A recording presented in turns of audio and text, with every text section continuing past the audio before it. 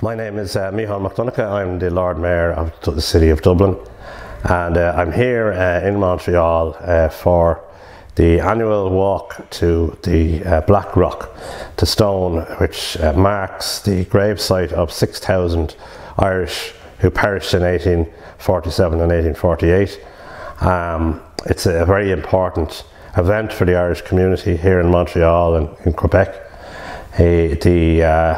The importance of a commemoration of Lord Mayor, the Great Hunger, obviously is recognised by Irish Famine Voices, and I welcome them on their tour. These voices need to be heard, certainly.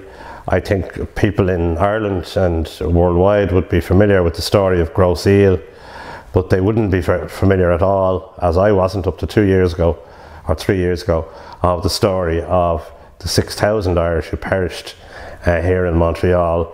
They were brought up the river, up the St. Lawrence River, and died of typhoid and other diseases, but directly as a result of the Great Hunger in Ireland.